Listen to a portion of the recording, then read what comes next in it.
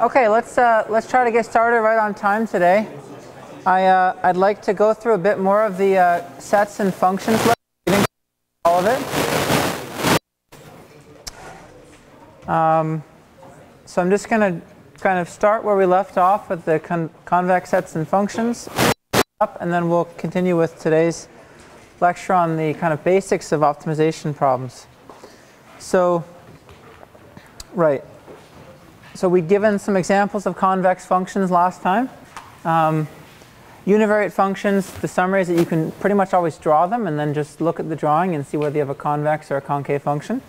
These guys are important. Quadratic functions we'll see a lot. Just to remind you, quadratic functions only going to be convex if this Q matrix, this quadratic, we call it sometimes this part the quadratic form. So this Q matrix has to be positive semi-definite, and we'll see if that's true in just a second. I'll just remind you of an equivalent condition for convexity based on the second derivative. And on that fact, we know that the least squares loss is always convex, because if you were to expand that out into quadratic, you'd see that Q here for this function is just A transpose A. Right? The term that looks like X transpose a matrix times X, what goes in the middle is just A transpose A, and that's always positive semi-definite. Something that you should feel comfortable with. If you're not, then you need to brush up on your linear algebra. Okay, norms we said were always convex. Basically, just from the definition of norms, applying the definition of a norm, you can check the definition of convexity. Applying the properties of a norm. I meant to say you can check the conditions for convexity directly from the definition. And I talked a bit about LP norms. We kind of skipped over these. Let me just spend maybe like another few seconds introducing these guys, because they'll become important a little bit later. We all know what norms on vectors are. We've all seen LP norms and the L infinity norm, which is like the kind of the limit of the LP norms as p gets larger. This guy right here is called the operator norm on a matrix X. So it's defined as the largest singular value of our matrix X. It's always positive, and it actually obeys the basic properties of a norm. Okay, it's 0 if and only if X is 0 as a matrix. It satisfies positive homogeneity, which means that if I take the operator norm of a number A times X, where A is positive, and that's just A times the operator norm of X, right? Because the singular value of the largest singular value of a multiple of a matrix is just that same multiple of the largest singular value, and also satisfies the triangle inequality. Okay, so if I have the operator norm of X plus Y, or Y is another matrix, that's less than or equal to the operator norm of X plus the operator norm of Y. That one's less obvious, but you can check that from basic facts about singular value decompositions. Yeah. If X is not a square matrix, does that have an intuitive, I know when it is a square, when it's sum of the elements of the diagonal, the trace. I'm wondering if it is not, what it would be. No, I think you're confusing a bit. So the operator norm is the largest singular value.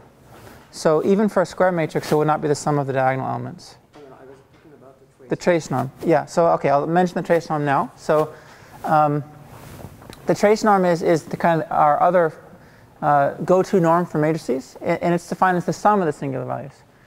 Okay, so here R is the rank of the matrix X. So X has R non-zero singular values. That's another way to look at the rank. And the trace norm is the sum of the singular values. Okay, we're going to see that actually these two are dual norms of each other, just like we have dual norms with LP norms. And we'll define all that precisely in a bit. And we'll kind of get quite comfortable with these. These are going to become important when we talk about both SDP programming, but also when we talk about some applications in machine learning, like, for example, matrix completion. It's going to be important to understand what these things are. So can you repeat your question again about the trace norm? You asked. When it is a square matrix, it would be equivalent to the sum of the elements of the diagonal, right? Okay. And I'm saying that if it is not, is there still a way to calculate it out of the elements of the original matrix? No. So the trace norm is not easy to compute. It requires us to know the singular values of the matrix. That's, that's maybe going to cause some computational difficulties, but it's still well defined. It's just the sum of the singular values. Yeah. Other questions? Is that a question? No. Okay. These guys we all learned were convex functions. Indicator, support function. Indicator is convex provided that the set is convex itself that we're looking at. And the max function is convex. All things you can check from the definition. Right, so I kind of went through these rather quickly. Let me just repeat them again. So a function is convex if and only if its epigraph is a convex set. That's a property that ties together convex sets with convex functions. And I had mentioned that from this property you can actually derive a lot of properties of convex functions that you know from convex sets. And it's actually how we construct a lot of things for convex functions at kind of a fundamental level. It comes from this property. And the epigraph, just to remind you what it looks like, it's the set you get by taking the graph of the function and everything above. Okay, so if this is my function f of x, the epigraph is, basically everything that lies on the graph and above. And this is not a necessary and sufficient condition for a convex function, but it is a necessary condition. So if f is convex, then its sublevel sets are convex. So if you give me any convex function, and I look at the set of all, say, points x for which that function is less than 1, that's a convex set. For which it's less than 2, it's a convex set. Doesn't matter, you can choose any t, any fixed t, that the sublevel set at t is going to be a convex set. Okay? The converse is not true. If you had all convex sublevel sets, the function itself need not be convex. Who can think of a counterexample? Or an example of that, a function whose sublevel sets are all convex, but the function itself is not a convex function. Yeah? Square root x. Square root x, yeah, that's a good example. Right? We could even do something like this. We can reflect the square root x around the x-axis. Okay, so this function has all convex sublevel sets. If I cut it anywhere, like this height, and I ask for the set of all points such that the function is less than or equal to that height, it's just an interval which is convex. All of its sublevel sets are convex intervals. It's not a convex. Right? So we call functions that have convex sublevel sets quasi-convex. Okay, quasi-convexity is a weaker condition than convexity.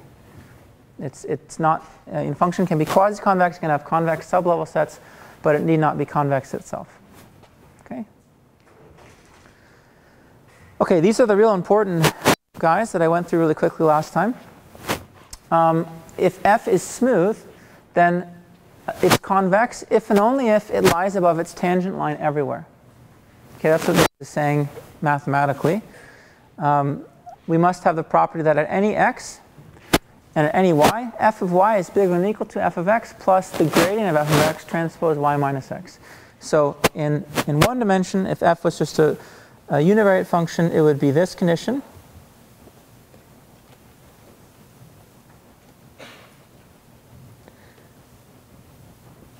Okay, and that just says that if we were to take any point x and draw the tangent line through x, this gives us the tangent line as we vary y, this side. Okay, that's this guy. This is the point x. Say this is the point y. Okay, then the function evaluated at y must lie above the tangent line. That's all that's saying. It's a necessary and sufficient condition for convexity. Okay, and if we have strict inequality here, that's equivalent to strict convexity. So if f of y is strictly larger than f of x plus the gradient of f of x transpose y minus x for all y that are not equal to x, if we have strict inequality, that implies strict convexity. Okay, so that's a condition that is equivalent to convexity or strict convexity with a strict inequality when f is smooth. Another characterization is based on the second derivative. So if f has two derivatives, it's twice differentiable. then it's convex provided that the Hessian matrix is positive semi-definite at every point x. Okay, so another way of thinking about that, again, it's in one dimension. So this was the first order condition. The second order condition in one dimension is just that f double prime of x must be bigger than or equal to 0. Okay. So from 1D calculus, you remember this means that the function is curved upwards. Okay, in multiple dimensions, the equivalent statement, or the analogous statement, is that the Hessian matrix is positive semi-definite at all x, rather than the second derivative being non-negative at all x. Okay, it's really the same idea. Now there's a bit of trickery. So when it comes to strict convexity, so this is equivalent to convexity. The second derivative in strict convexity is a bit of trickery. So it is sufficient if the second derivative is strictly positive definite. So let me write that down on my notes so you guys can refer to it.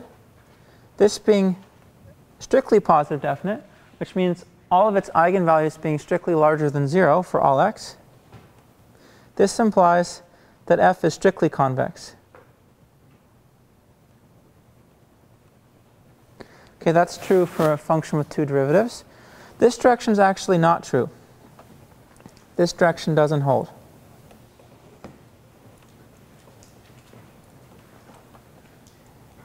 In other words, we could have a strictly convex function that actually has the property that it's positive definite everywhere, but not positive strictly. It's positive semi-definite everywhere, but it could actually fail to meet positive definiteness everywhere. Okay, its second derivative could be 0 at some points. Can somebody think of an example of that? Function that's strictly convex, but has the property that at some points has a 0 second derivative. x4. Good example, x to the fourth. Okay, so if we take this function, this is strictly convex. You can check that from the first order condition, for example. Okay, its derivative is 4 times x to the third, right, which is increasing function. So it's certainly going to satisfy this property.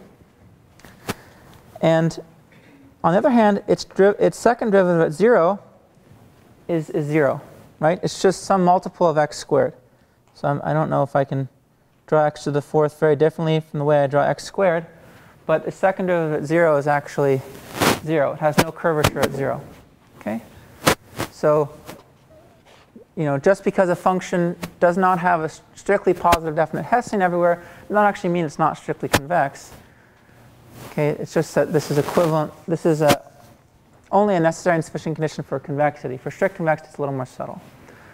Okay, so those two are very useful. And for example, a way to check this statement is just to use the second order condition for convexity. Take two derivatives here. All that's left is q. The Hessian matrix of this function is just q. You guys should be comfortable with that. If not, then just do a bit of linear algebra review. Look at the notes on the course website or anywhere else. And then we can just read off the property we saw 2 slides from now, which says that this is convex if and only if the Hessian is positive semi-definite. But the Hessian is just a constant matrix. It's just q. So it's convex if and only if q is positive semi-definite. So that comes from, for example. Okay, we discussed these guys. Just to remind you, this one's kind of obvious. I can take non-negative linear combinations of convex functions and still get a convex function. These two are certainly much less obvious, especially this one. This one says that I can always maximize a bunch of convex functions in a pointwise fashion and get a convex function. And this one says that I can partially minimize a convex function if it's convex in 2 variables. As long as I'm minimizing, say, 1 variable over a convex set, the resulting function is convex. Okay? So I can always partially maximize a convex function. That's what this is saying. Of x and s. I can always maximize out over s, get a convex function. I can only minimize out over some of the variables if the function was, first of all, had to be convex in the whole variable x and y. And second of all, have to be minimizing y over a convex set. Okay, so it's more restrictions required for partial minimization. And we saw some examples of that. And then I think the last thing that I have here is some examples about composition. Okay, so if I have a function that's convex and I compose it with an affine function, ax plus b, where a is just some matrix and b is just some vector, then the resulting function is always convex. Okay, that's a nice fact. I can always take, your favorite convex function, compose it with a linear transformation or an affine transformation, and the result is a convex function. In general, composition is a little more tricky. So if you want to check whether or not the composition of two functions is convex, then actually we need to know something about the convexity of those two functions, or concavity of those two functions in the composition, and about actually whether or not the outside function is monotone. Okay, and probably the best way to remember these rules is to think about the chain rule when composing two functions. So let's just suppose that h and g are univariate functions, and I want to know whether or not h composed with g is convex. So the function given by h of g of x is a convex function of x. Suppose that these functions were smooth, I could take their derivatives. Then I can use the second order condition for convexity, right, to try to figure out whether or not this is positive everywhere or non-negative everywhere. And the chain rule, if I just take two derivatives, right, so you remember the chain rule, it tells you how to take the derivative of f of a function h of g of x. If I just apply the chain rule twice, this is the expression that I get out. Okay, and it turns out that from this expression you can basically read off when these conditions imply convexity directly. Okay, so we want to know when the second derivative of our function is non-negative everywhere. So let's look. We want to actually assert both terms are non-negative. This guy is always going to be non-negative, right? So for this to be non-negative, I need to have that h, let's suppose, is a convex function, right? Because then h double prime of anything is going to be bigger than or equal to 0. Okay, so if h is convex, then this whole term should be positive for all x. Okay, so that's taken care of. Take a look at this term. If g is convex, then this should be non-negative. And if h is an increasing function, then h prime should always be non-negative. Okay? So in that case, if I have h being convex, increasing, and g being convex, this whole thing is non-negative, which means that my function is convex. That's the first rule. Okay? If h is convex, and I put non-decreasing, just because it's slightly more general than increasing, but you can think of it as h is convex and increasing and g is convex, then we get that the composition is convex. Okay? The other rules follow from this similar logic. For example, if g was concave, then this is less than or equal to 0, and if h is decreasing, then so is this, so their product is going to be bigger than or equal to 0. Okay, so that tells me the second rule. I can take a convex function that's decreasing and g being concave and still have their composition being convex. Okay, so even though these rules may seem a bit arbitrary, you can always rederive them by just taking the two derivatives of your function f and using the chain rule. I always have to look them up. I admittedly never remember these, so I either look them up or I just make this calculation real quick whenever I want to use them. Okay, but just to be clear, they don't assume actually that our functions are smooth. They apply in general. It's just that this is the logic you can use to remember them. Okay, so those are the general composition rules. And if you want to actually compose, say functions h and g that aren't univariate, then you just have to think about things in a component-wise way. So for example, if h is a convex function and it's non-decreasing or it's increasing in every argument, and g is convex, then the vector composition of h and g is convex. So when you have non-univariate functions, it's just slightly more complicated, though you have to apply everything basically on a component function level. Okay, so those are the rules for composition. Just to remind you, affine composition always works. General composition works if you have, say, two convex functions and the outer one's increasing or some different combinations. Okay, a nice example of a convex function that we return to quite often is it has many different names. Some people call this the smooth max function, or the soft max function, and then the Boyd-Vandenberg textbook calls this the log sum x function. It's kind of a silly name, but it's descriptive at least. So the claim is that if I take a bunch of exponentials, so e to the, say, ai transpose x plus bi, ai is it's just an arbitrary vector, ai is just a scalar, and I add them up and I take their log, then that's a convex function of x. Okay, this function approximates the maximum of these linear functions, ai transpose x plus bi. Okay, so there's various ways to see that. So that's why it's called the smooth max. To check convexity, there are various. This is maybe just check that you understand the various ways to check convexity. The easiest thing to do is just to say, well, as long as I prove this is convex, so the log sum of e to the xi is convex, I can get convexity of this original line by just using the affine composition rule. Right? Because if I take this function, and instead of passing an x, I pass in a matrix ax plus b, that's exactly what I get out of the top. Okay, where those AIs are just the rows of my matrix A. So I can use the affine composition. That'll trouble because if I had kept the AIs and the BIs in here, then then I'll have to do a bunch of chain rules here when I start taking derivatives. So it just makes the math more complicated. So let's just forget about that and say that affine composition will take care of that. And then you can just check directly that the second derivative matrix, the Hessian, is positive semi-definite. Okay, it's just, in this case, that's the easiest way to check that.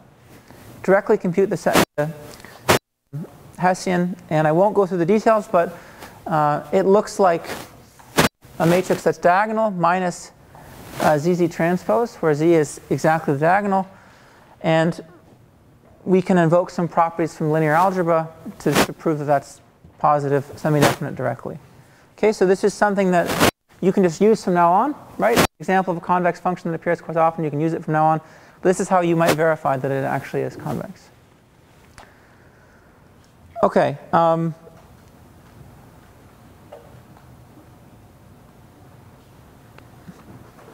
So let me jump right to this question. So this is a review of what we did in the last lecture and what I talked about just now. Basically, we gave you a bunch of examples we defined convex sets and functions, gave you a bunch of examples of them, and then we gave you some key properties and operations that preserve convexity. So most of the time from now on, if you're given a function or a set, more commonly a function, and asked whether it's convex, you basically identify a few key atoms in the function that you know are convex, and then you try to use the rules that you know preserve convexity to get at your function. So for example, is this function convex? That's a question that's fair game now that we've taught you all about convex functions. So it would be horrendous to check this from the definition, or at least it would be, not very fun. How could you prove that that's convex, let's say, using some of the techniques we just learned in that last lecture? Yeah? Well, the denominator A transpose x plus b is convex and concave at the same time. Yes? Okay. And the function 1 over x to the 7 is convex because it's that second derivative is positive. So I think it's a good start. Slightly easier actually to, let's rewrite this function in the following way. So let's just pull out a minus 7 log A transpose x plus b. So what I did was I wrote this as A transpose x plus b to the power of minus 7, and then I just used the property of log that I can always pull out powers to the front. That'll make things a little bit easier. So let's first address these affine compositions. So we should be able to look at this and say, well, it suffices to check convexity actually of this.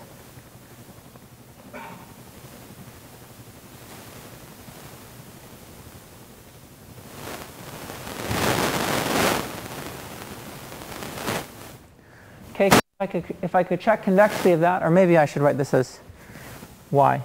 Doesn't really matter. But if I could check convexity of this function, it's a function of x and y, then I just get this one from an affine transformation of variables. Okay, so I don't really need to worry about these annoying matrices and vectors in here. Yeah. You mean by y, so what is the maximum over x or y? The maximum's over these two terms. So this is a function of x and y. So at any x and y, it's defined as a maximum between this function or that function.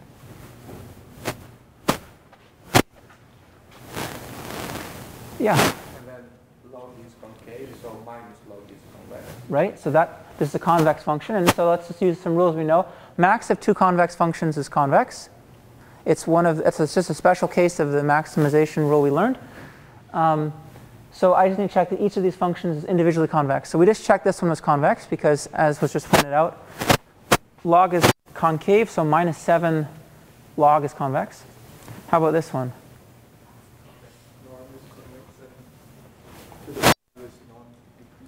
Right, norm is a convex function.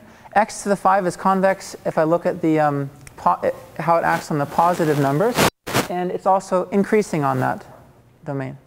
Right, so if I think about this function as being, to the power of 5, but only operating on the positive number, it's a convex function, and it's increasing. So it's this composition is also convex. So this thing's convex. Okay, so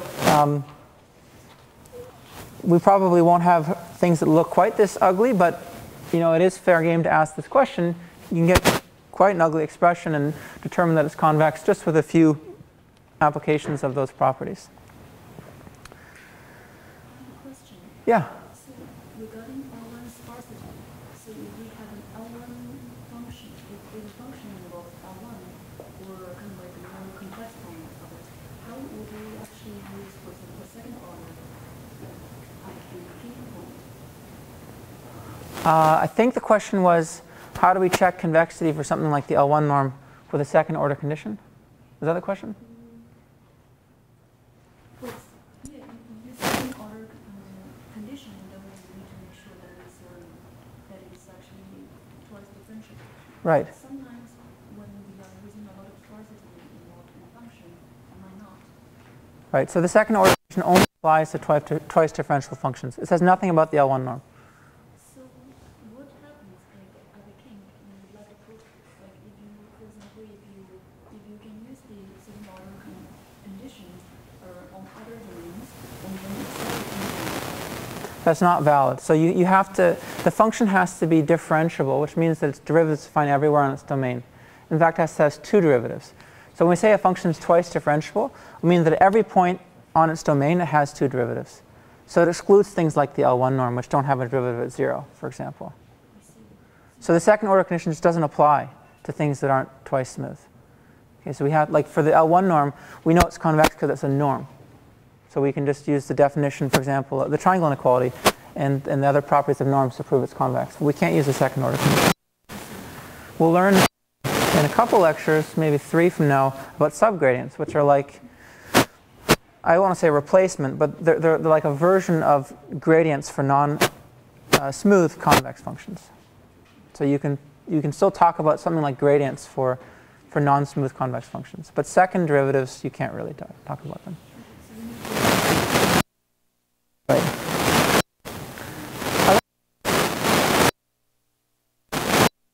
I think that was good to kind of work through some of those details because we were kind of rushed last time. Hopefully I can still get through today's lecture. So we're going to talk about terminology and properties of optimization problems. And then a bunch of transformations that you can make to optimization problems doesn't change their solutions. So I like to give this lecture at the start because I think a lot of this stuff is things that people find natural or some people already know, but to be explicit about it I think is a very good thing because lots of points throughout the course we'll be changing optimization problems in ways that are subtle maybe, and preserve the solution, but it's good to just go out and kind of say those are legitimate equivalent transformations. So we've already defined an optimization problem. Just to remind you what a convex problem is, it's one in which the criterion and the constraints are all convex, and you have the inequality constraints are all convex, and you have linear equalities. And we sometimes call that a program rather than a problem. So I mix the word, it's a convex program or a quadratic program or a semi-definite program rather than an optimization problem. And we often don't write the domain. I often write just minimize over x. I'll forget about the domain. It'll be kind of implicit. So if, for example, f of x is log, it's just kind of implicit that x can't take on the value of a negative number or 0. Okay, then it's going to completely. But if you wanted to be 100% precise, we're only looking at x that are in the common domain of all the functions f and gi. F is called the criterion or the constraint function of all the functions. So all the inequality constraints and all the equality constraints. Then it's called a feasible point. I already learned that bit of terminology. The minimum of our criterion over all possible feasible points is called the optimal value of the convex problem, or sometimes it's the optimum. And it's written, we usually write it as f star. Okay, so if we don't kind of define this later, but f is the criterion, we mean it's the optimal value of the convex problem over all the feasible points. So it is the value of f of x at its minimum when I respect all of the constraints. If x is feasible and f of x is equal to the optimal value, then of course x is called a solution optimizer. Okay, we sometimes call x itself an optimal point. Okay, but I'll usually use the word solution. And often I'll denote a solution by x star. Okay, I guess I didn't write it here on the slide, but it depends on the context. Sometimes for statistics problems and machine learning problems, I'll use a little different notation, but in kind of some of the more abstract optimization programs we look at, I usually use x star for the solution. Okay, so don't confuse x star with f star. They're different things, right? This is the value of the criterion at the minimum. This is the value of x that minimizes the criterion. Okay. If x is feasible and it has the property that f of x is less than or equal to f star plus epsilon, then we call it epsilon suboptimal. It's just a bit of terminology we use. If x is feasible and the inequality constraint gi of x is equal to 0, then we say that it's an active constraint at x. If gi of x is strictly less than 0, then it's an inactive constraint at x. It has to do with whether or not basically you are right at the boundary of that constraint at x or not. Okay, just a bit of terminology. And this one is, again, an example of something that I think is fairly natural, and probably most people know this already and have already used this, but it doesn't hurt to make this explicit. I can always take a convex minimization problem and recast it as a concave maximization problem. Right? Minimizing f of x subject to a bunch of constraints is equivalent to maximizing minus f of x subject to a bunch of constraints in the sense that their solutions are the same. Okay? The optimal value of the criterions are different, right? This one's going to have the negative optimal value of this. But still, the solutions are the same. Okay, the solutions are changed, which means that we'll often write down a concave maximization problem, and in a slight abuse of terminology, we'll say this is actually a convex optimization problem. What we really mean is that it can be reposed as convex minimization. Okay, so I'll call both of these convex optimization problems, even though that one's a concave maximization problem.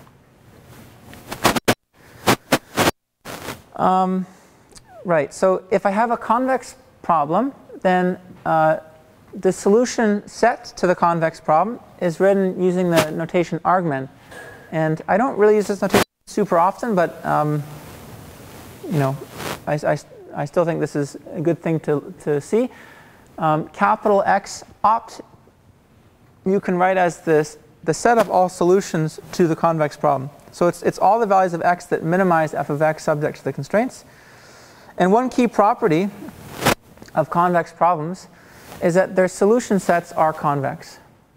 Okay, that's a very nice property of convex problems, which means I can't have, so, okay, let's back up for a bit because I think people sometimes confuse what we said with uniqueness. So earlier we proved that here, I have actually a few slides later, that convex problems don't have strict local minima. So in a sense that means that if you have a point that's locally optimal, it must be globally optimal. That doesn't mean that there's only one solution. Okay, there could still be multiple solutions to a convex optimization problem. This means that we can't have something like this. Okay, we can't have a point being locally optimal but not globally optimal. It doesn't mean the solution is unique. For example, here's a convex function that does not have a unique minimizer. Okay, I'm trying to make the function flat here. Okay, it's minimized at any value in here. Okay, each of these are globally optimal. Okay, so don't confuse the idea that things don't have, that a convex problem doesn't have a strict local optimum with uniqueness. Those are two separate claims. So what this is saying is that a convex problem always has a convex solution set. Okay, so here's a convex function. Its solution set is anything, let's say, between here and here. These are all the things that, there's no constraints. We just want to minimize this function. This is its solution. That's where it's minimized. It's a convex set. And we can prove that directly from the definition of convexity. This proof is very similar to what we did already to prove that there are no kind of strict local minima problems. Just check that if I have two solutions x and y, then if I take the convex combination tx plus 1 minus ty, that's in the domain. It meets all the inequality constraints. It meets all the equality constraints. This is the exact same logic that we used before with our previous proof. And here, by convexity of the criterion, if I evaluate the criterion at this point, it's less than or equal to t times f of x plus 1 minus t times f of y. But each of these are just f star, because x and y were solutions. Okay, so that means that at this point, the criterion value is also f star. Okay, because it cannot be lower than f star, because that's the smallest it can possibly be. And here we proved that it's less than or equal to f star. Okay, so this is just a very quick check that tx plus 1 minus ty is also a solution. Yeah? Are you assuming f is continuous, or does that follow from convexity? It's a good question. I'll just repeat it more loudly. So the question was, are we assuming that f is continuous, or does that follow from convexity? I have not assumed explicitly that f is continuous, although convex functions are always continuous on the interior of their domains. So it's just a kind of fundamental property of convex functions. If you take a convex function, you look at the interior of its domain, it has to be continuous on that set. And yeah, for that you can probably look at the Rockefeller book. I'm sure he'd have a proof of that. Good question. Okay, so that's a property of convex optimization problems. Here's another really important property of convex optimization problems. If f is strictly convex, if the criterion is strictly convex, then the solution set is a singleton. It only has one point. Okay, so if I'm trying to minimize a strictly convex function subject to any number of constraints, of course they have to be of this form, then the solution is unique. The solution set only has one element. Okay, and in that case, when x opt only has one element, we usually don't think of x opt as a set. I'll just write the solution as being equal to the argmin. Okay, so its notation is a bit loose there. We don't think of it as a set with one element. Typically, we just write it directly. The solution is equal to the argmin. Okay, to check this, you can just go through the same logic, except for here, you're going to get a strict inequality. Okay, if t is between 0 and 1. Which means that if there were two solutions that weren't the same, you'd get a contradiction. Okay, because you'd find that a convex combination of them has a criterion value that's strictly smaller than f star. Okay, so that's the proof of that statement. You can go through that in a bit more detail on your own if that wasn't. Okay, but a very important property to remember. Strictly convex criterion for a convex optimization problem means a unique solution. So let's go through a few examples of convex optimization problems and just kind of like read off of what a lot of these things are and ask some questions about them. So I don't think we talked about this problem yet in class, but we'll see it quite a bit. It's a common problem people look at in statistics and machine learning, the lasso problem. So it's a task in which we want to, say, regress some target y on some variables x. X is a column. The columns of x are our variables. So if I didn't have this constraint, if this wasn't here, this would just be least squares regression, right? Just find the coefficient vector beta that makes x beta y the best and the squared error. But here I'm adding a constraint that the L1 norm of beta should be smaller than or equal to s, and s is just some tuning parameter. Okay, so s is fixed here with respect to the optimization problem. It's just some constant. People who've seen, you probably see this in 701, right? In 715, I guess you guys see this. Do you see this in 701? Yes? Okay, that's good. So this problem is one that's kind of popular because this constraint actually enforces sparsity in the coefficients. So what we get at the solution, especially if s is small, is that these weights that we're going to assign to the columns of x, these coefficients, a lot of them are 0 at the solution, which means that we don't actually use that variable at all in trying to kind of predict y. Okay, that variable we are announcing is irrelevant. If I'm going to take a linear combination of the columns of x, I don't have to even use one column, for example. So it's a way to do variable selection. So we'll see this multiple times throughout the semester. I'm not going to give a huge amount of motivation for this for support vector machines. I'm just going to assume these are problems you guys are more or less familiar with. If that's not the case, then you should check out some of your ML notes or come talk to one of us in our office hours. So let's ask some questions about it. So is this a convex optimization? It is, right? Because this is always a convex function. So first of all, the variable here is beta. That's what we're minimizing over. It's always a convex function because the least squares loss is always convex. It's a quadratic. And the matrix in the quadratic is x transpose x, which is positive semi-definite always. So it's always convex, this criterion. And this is a convex constraint. It's a convex function being less than or equal to a constant. So it's just a, I can think of it as this convex function minus s, which is still a convex function. Remember, s is just like a constant, is less than or equal to 0. Okay, so that's good. The criterion function is this guy, the least squares loss. The inequality constraint function is just the L1 norm. I only have one of them, right? I have G1.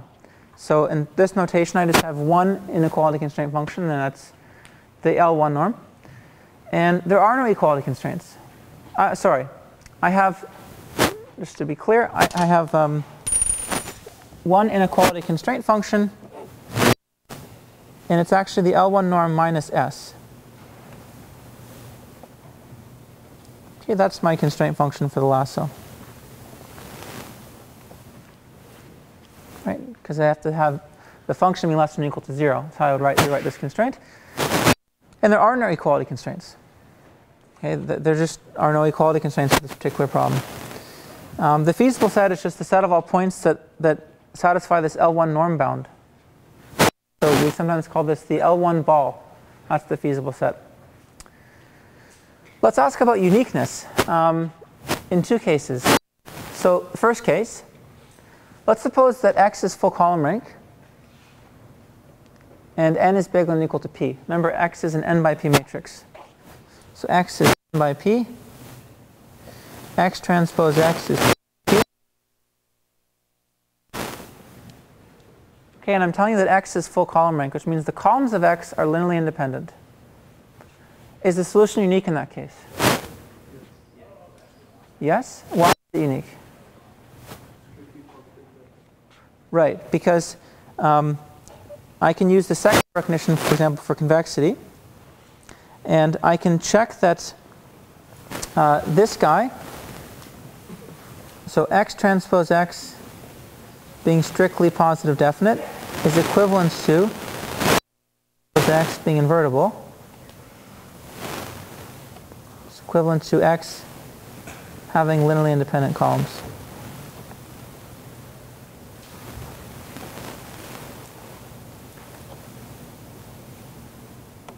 Okay, so these should all be things that you're comfortable with.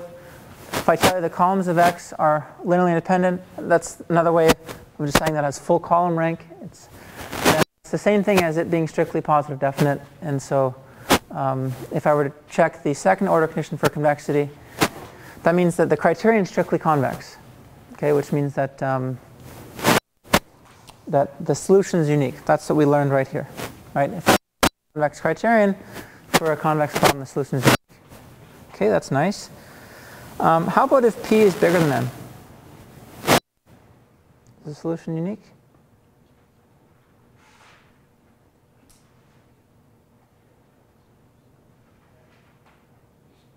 How many people think yes? The answer is still yes.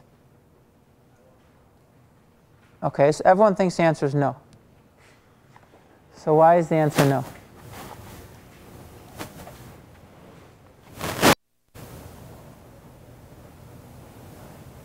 X transpose X is now P cross P, but its rank is lower, right? Because one of its dimensions is N. So I guess its eigenvalues would not be comparable. Right, so if N is less than P, then X transpose X, which is a P by P matrix, is singular, which means it's non-invertible. So we cannot claim that it's positive definite. It is still positive semi-definite. Okay, so then here's now the maybe this is what was tripping people up. This doesn't mean it's not that this is, okay, remember I told you that this function, if in general I take the Hessian matrix of a function and I declare that it's not strictly positive definite, even though it's positive semi-definite, that does not necessarily imply that f is not convex. Remember we learned that if the Hessian was strictly positive definite everywhere, that implies that f is strictly convex, but not the other way around. But this is a case in which actually this being singular, we can say directly that our function is not strictly convex. So let's just write this out. Okay, so there are, it doesn't really matter what the cross term is.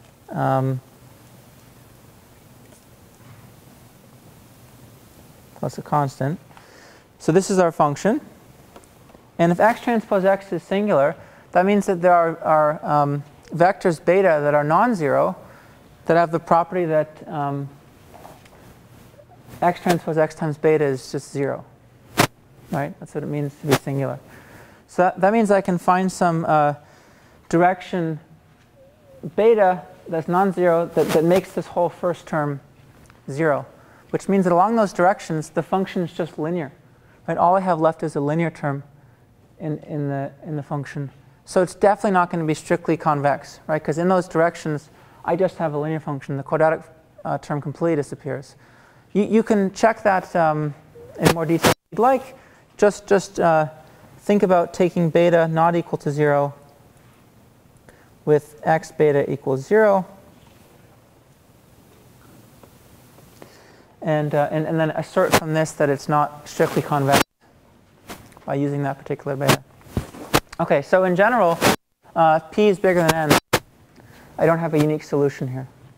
Okay, what we'll see later in the course, which is I think quite surprising, is that many cases, arguably most cases, in which most data instances that are high dimensional, we still get a unique solution with the lasso. And we can actually check that straight from the KKT conditions. So that'll be something that we may do as an exercise later. So it's, I guess the answer should be, we say it's unique because we can't establish strict convexity, right? So we put our hands up and say, we don't know. The solution's probably not unique, but we don't know at this point. I'll let you think about how our answers would change if we change the criterion a bit. We won't go through that part. But if we change the criterion to Huber loss, which is just takes basically the squared error loss and clips it, so that at some point it just becomes linear. Huber loss looks like this. So instead of having a quadratic function that just kind of continues to shoot up, Huber loss just linearizes it at some point. That was not the greatest drawing, but I think you get the idea. Okay, Huber loss still. What did I just do? Sorry. I'll wait for this guy, I guess.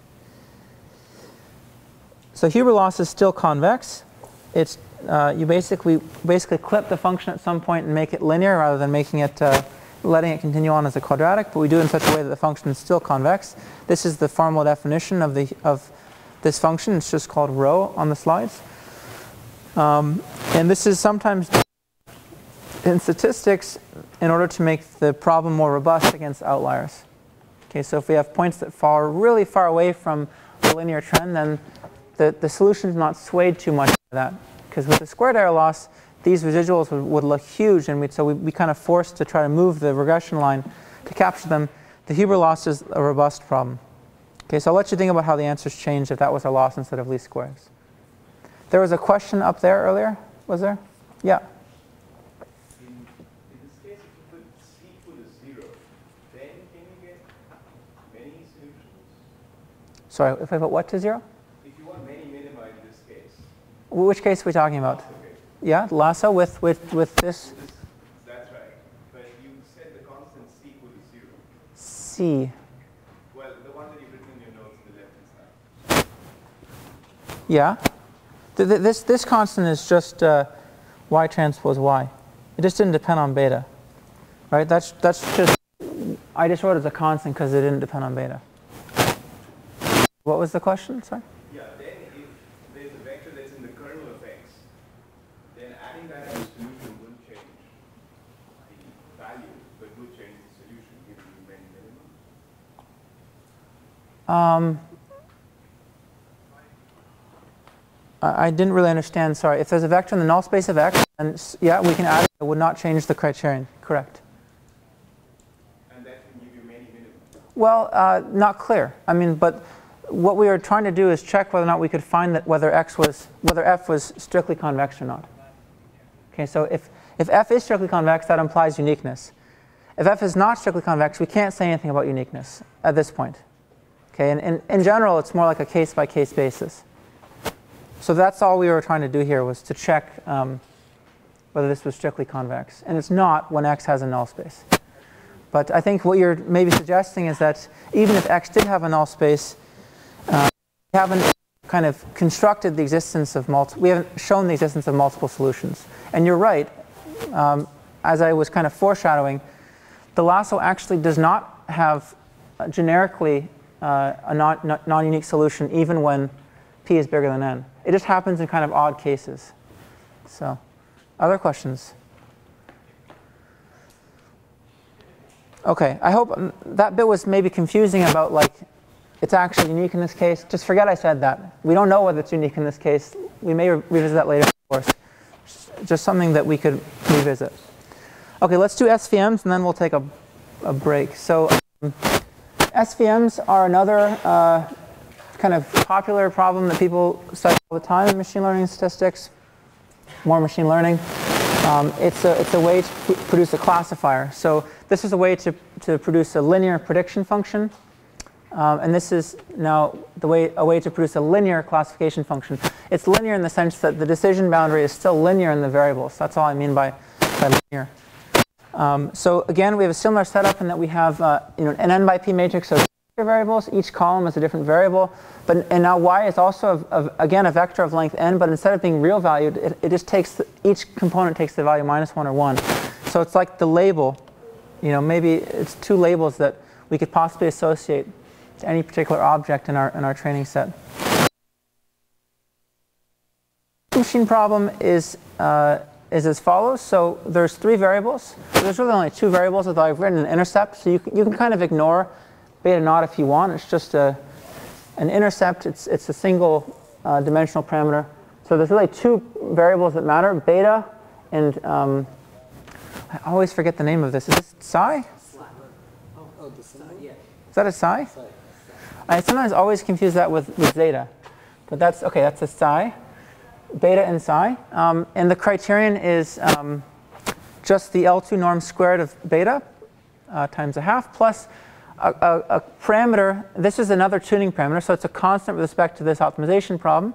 It's like S in this previous problem. We would choose it ourselves as the practitioner.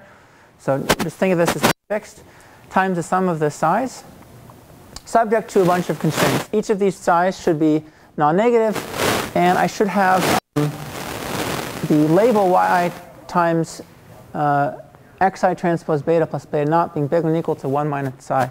So essentially what we are doing is we are given a bunch of points, okay, in feature space, and to each of these points we have a label like +1 or -1.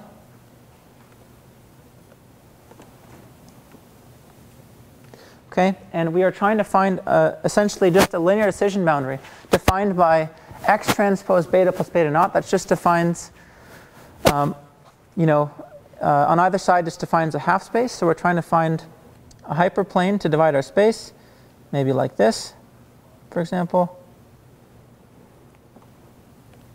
that best separates our points according to this criterion. Okay, and this criterion just allows for a little bit of slack. So instead of, if we had these all being 0, it would be saying that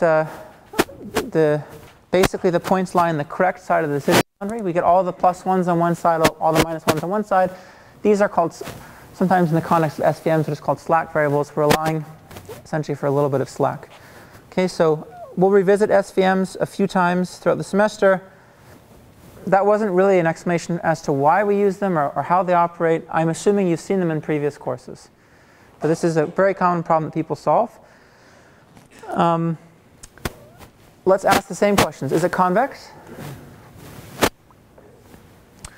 Yeah, it's convex because the criterion is just a quadratic plus a linear function. It's certainly convex. These inequality constraints are all okay. It's just I can rewrite it as, if I wanted to, I could write it as minus psi I being less than or equal to 0. And this is definitely a convex function. I mean, it's affine. Same with these. I could write this as just one big, inequality constraint of this form.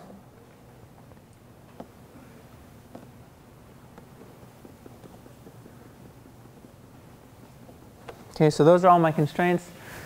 They're all kosher when it comes to what we're allowed to do in convex problems.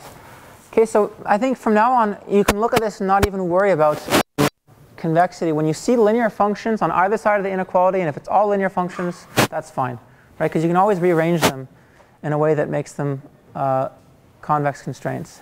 Okay, yeah? +1 minus psi I? Yes. +1, yeah. Thanks. Okay, so criterion, constraints, feasible set, let's just skip that, you guys off. Uniqueness. Is the solution unique? So look what I said, is the solution beta naught psi unique. That's we solve for basically a triplet of variables.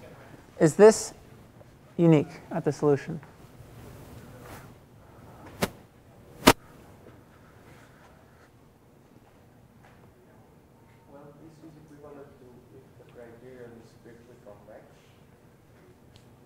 I mean, we should just be clear, it's not equivalent to that, but the criterion being strictly convex is pretty much all we know at this point. If the criterion is strictly convex, then we can say it's unique. If it's not, we don't know what to say. We just can say it's possibly non-unique. If we set beta to 0, then it becomes linear. Right, so it's definitely not strictly convex because it's a linear function of size, right? So I don't get the strict convex property. If I hold, for example, if I try to check the definition of strict convexity and I hold these two constant, and I just vary the psi between two different triplets, then it's just linear in that direction. So I definitely don't have strict convexity. So I cannot conclude from what we know that this triplet is convex. Okay? Here I ask what happens if we change the criterion to something a bit weird. So you can think about that. This is another interesting question. What if all I wanted was actually uniqueness of the part determining the hyperplane, beta? Not the slack variables, but the part determining the hyperplane. think about that. Think about if, from what you know already, and how you proved that strict convexity implies unique solution, you could just treat one component of the solution, like the beta component. Because in this case, if I fix all the other variables, the criterion is actually strictly convex in beta. Right? It is the squared error loss. So think about if that implies a unique solution in just the beta component to the SVM problem. Okay. All right, let's take a real quick couple-minute break, and then we have just a few more slides to go. Okay, so sorry for making that such a short break. That was too short. I know we all needed more time, but I do want to get through most of this, if not everything, before we finish. So this property you guys all already know. We won't go over it again. It's such a property that I wanted to put on the slides again. Now let's get into some of the stuff we can do to convex optimization problems. So the first thing we're going to talk about is rewriting constraints. So we can always take a bunch of constraints that we write as gi of x less than or equal to 0 for a bunch of i's and ax equals b. We can always just encapsulate those constraints into a set C. It's a set of x for which those constraints hold. Okay, so if I say that x is in C, it's equivalent to saying that actually all of those constraints are met. It's just a way of rewriting the constraints. Right? I've called the set of x that satisfy this C, and I've rewritten the optimization problem in this form. Okay, that means that if I ever write minimize f of x subject to x being in a set C, that's completely general. That can encapsulate any optimization problem, right? Because I can always think about taking some inequality constraints on functions and equality constraints and just wrapping into this set. Okay, one step kind of even further, I can actually write x being in C in terms of an indicator function. I can define an indicator function, right, based on C, that's 0 when x is in C, and it's infinity when x is outside of C. Remember, we defined that function last time. We even saw that when C is convex, that's a convex function. And if gi, let's start using some of the definitions we know now from convex functions. If gi is a convex function, then the set of all x for which gi is less than or equal to 0 is a convex set. Right? That's a sublevel set of a convex function. Set of all x for which gi of x is less than or equal to 0, it's a convex set. If I assert that this must be true for all I, that's an intersection of those convex sets. Right? So I can write C as, it's going to be the intersection from I equals 1 to m of the set of all x for which gi of x is less than or equal to 0. And I'm also going to intersect that with the set of all x for which ax equals b. Okay, that's convex. Each of these is convex. Intersections are an operation that preserves convexity for sets. So this is a convex set. If I had convex constraints to begin with, C is a convex set. Okay, so for convex optimization problems, I can write them like this, where that's a convex set. And one step further, I can actually convert this constraint into just an indicator function. I can write, I can add to the criterion the indicator function at x of the set C, which is 0 when x is in C and infinity otherwise. That's going to enforce the constraint, right? Because when the constraint's not met, this is going to be infinite. I'm certainly not going to be able to minimize my criterion. When the constraint is met, it adds nothing to the criterion. So I'm just minimizing f. Okay, so these three are the same problem, and they're all convex, right? That's a convex. They're all convex provided that the gi's are convex and f is convex. It's a convex problem. That's a convex problem. This is an unconstrained minimization problem, and this is a convex function because I'm adding together two convex functions. Okay, so in fact, if we are willing to use indicators, we don't have to even ever have constraints lying around. Okay, so it's just a way to rewrite convex problems. A question? Okay, I was going to ask why ICX is convex. Okay. So we learned a first order optimality condition for first order condition for convex functions. So it's a necessary and sufficient condition for convexity for a convex function. Following that, in fact, you can prove this in kind of similar ways to the way that you prove the first order condition for convex functions. If we have a criterion that's smooth, we can write down a necessary and sufficient condition for a point x to be a solution to the optimization problem. Okay, so if you give me a convex problem of this form, and remember this is completely general, I can write any convex problem of this form. Just, it's all hidden in that set C. And I have a feasible point x. It's optimal, it's a solution if and only if the following condition is met. The gradient of f at x transpose y minus x is non-negative for all y that are in the set C. Okay, so the way I like to think about it is that if you're at x, and it's a feasible point, and you're thinking about moving to y, you're asking yourself, I'm at x, should I move to y? Is y going to have a better criterion value? Then if the gradient is aligned with the vector from x to y, then that's going to tell you that it looks like the function should increase as I move from x to y. Right, because I'm going in a direction in which the gradient is increasing. So that's a bad idea. So in other words, if this is true for all y, if y I look at, if the gradient is aligned with all steps from x to all feasible y, then you must be at the solution. Okay, it looks like the function will increase in every direction in the feasible set. That's all this is saying, right? Y minus x is the vector that points from x to y. The gradient is aligned with all steps that we could take in the feasible set. Okay, that's a necessary and sufficient condition for optimality, for x being a solution. Okay, we're not going to prove that. The proof is not, I think, very insightful. I think and an important special case is the following. If C is Rn, which means we're not doing constraint optimization, but there's no constraints, so we're just trying to minimize the function, a convex smooth function, f, then we get actually that the gradient must be 0 at x. Right? This can only be true if C was all of Rn, if the gradient was 0. You can convince yourself that's the case by looking at various y's. Okay, remember I can look at all y's because actually C is all of Rn. And that should be familiar from calculus. Right? If I have a convex function that's smooth, I've minimized it if and only if the derivative is 0 in one dimension, or in multiple dimensions the gradient is 0. Okay. So an example of this is just minimizing a quadratic. This is a convex function.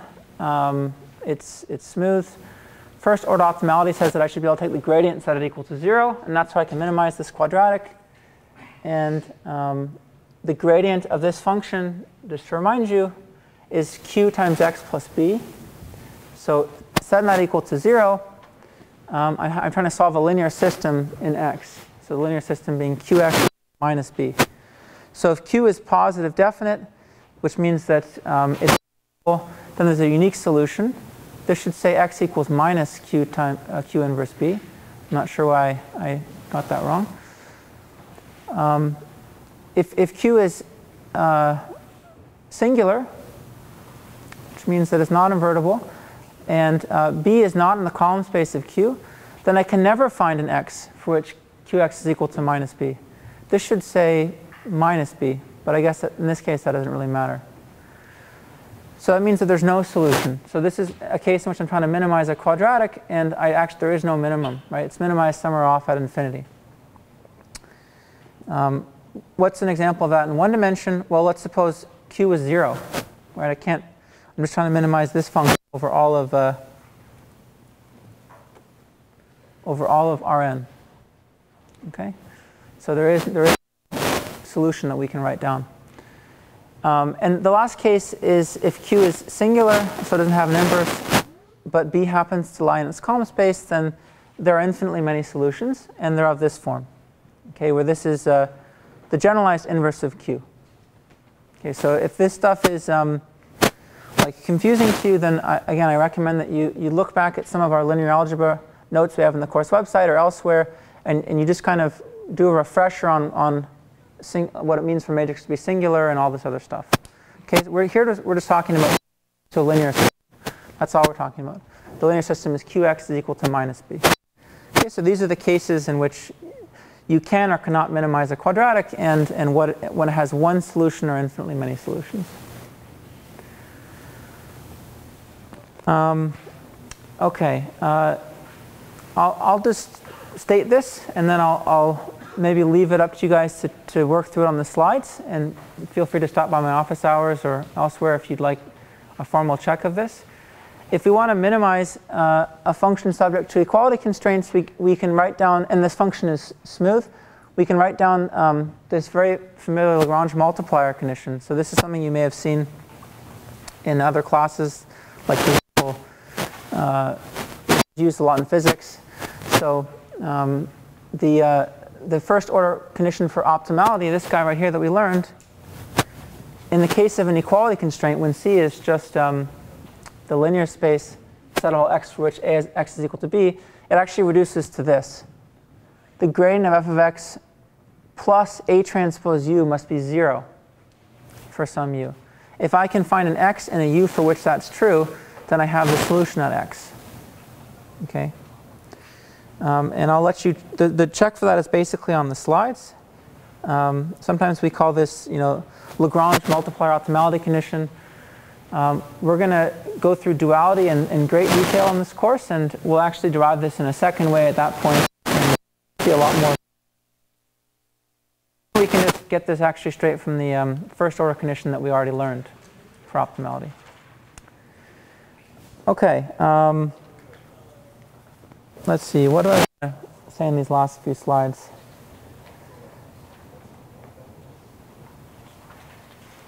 Yeah, let me get through partial optimization and then transformations. So I'll skip over this example. This is just writing out the first order optimality condition for the projection problem onto a convex set, where that's f of x. So in that case, it says something very kind of natural, and we'll revisit projections, or you can read through this slide. So let's go through a few more things we can do to optimize.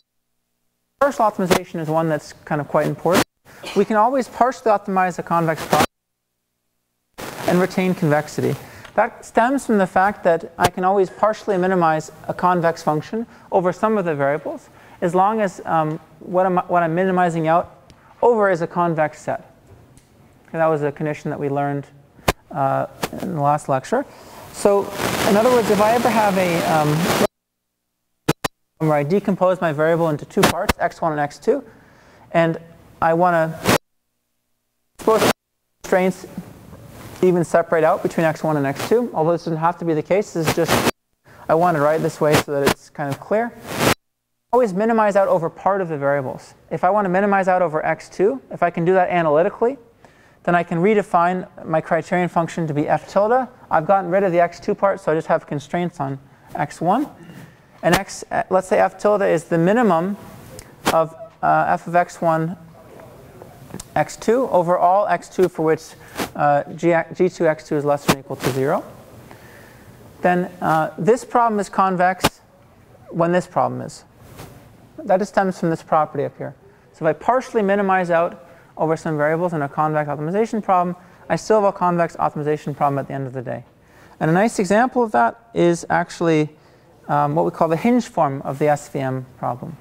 Okay, so I never remember the SVM in this form. That's why maybe I can claim that I didn't remember whether that was a zeta or a psi. I always remember the SVM in this form. I think it's much easier to remember. And in fact, this one is just a rewriting of this one, given by minimizing out over these psi variables. So the first thing that we say is that this right here, this inequality constraint at the solution, this is going to have to be an equality. Okay, this is greater than or equal to 1 minus psi I. I can write that as psi I is less than or equal to 1 minus yi xi transpose beta plus beta naught. So here are my constraints on each psi I, okay, that I have in the problem. So originally I had these two. I can rewrite them like this. And we can say that actually at the solution we have to have psi I being equal to this. Okay? Why is that the case? Wait, what am I? This is completely incorrect. So this is, we get that both 0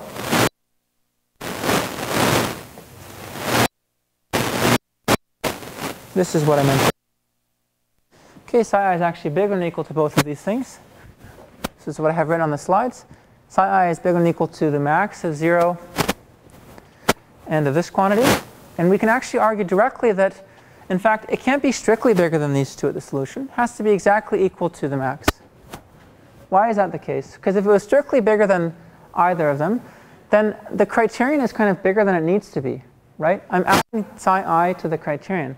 So if you give me a proposed solution in which psi I was strictly bigger than both 0 and this quantity, I could always just move it down to either 0 or this quantity, whichever one is bigger. And it would make the criterion smaller, and it would still meet the constraints. So certainly at the solution, I cannot have this being a strict inequality. It has to be an equality. It's just something we can argue directly from first principles. So that means we can actually eliminate psi I. We've basically identified what psi I is at the solution. It's exactly equal to the max of 0 in this quantity. And that's all we've done. We've just rewritten it in this form. This is called the positive part. Just another way of writing the max of 0 in this quantity. Okay, so we've partially optimized. We've gotten rid of psi I. We've identified what it should be at the solution. And this is the form I like to remember for SVMs. You can think of it as some kind of loss function. This is a classification loss function called the hinge loss, plus a regularizer. So it's very similar to a lot of other problems that we know, like the lasso, for example, can be written in a similar form. Okay? Very last thing, then I promise I'll let you guys get going. So the very last thing are two things that, again, I think are quite natural, but the first is that I can always take, let's say, a monotone increasing transformation of my criterion function and optimize that instead of f. So an example of what we do all the time is, for example, maximum likelihood in statistics we often cast as maximize the log likelihood. Okay, because log is monotone increasing. It's just kind of very natural that I can always either optimize f or a transformation of f as long as my transformation is monotone increasing. And another transformation that's allowed is a transformation of variables as long as that transformation is 1-to-1. So if you want, you can rewrite all the variables in your optimization problem in another way as long as that is a 1-to-1 transformation. So I can change variables from x to, say, phi of y, where phi is some invertible function, as long as its image covers the feasible set, as long as I can kind of get all of the x's I could have gotten in this problem with phi of y. So these are just two things that we will commonly do and won't make excuses for, why either change the criterion by a monotone transformation or we'll change variables by a 1-to-1 transformation. Okay, so that was almost everything. I think I just wanted to get to the fan tope. That was the only thing I missed, so we'll pick up on that next time.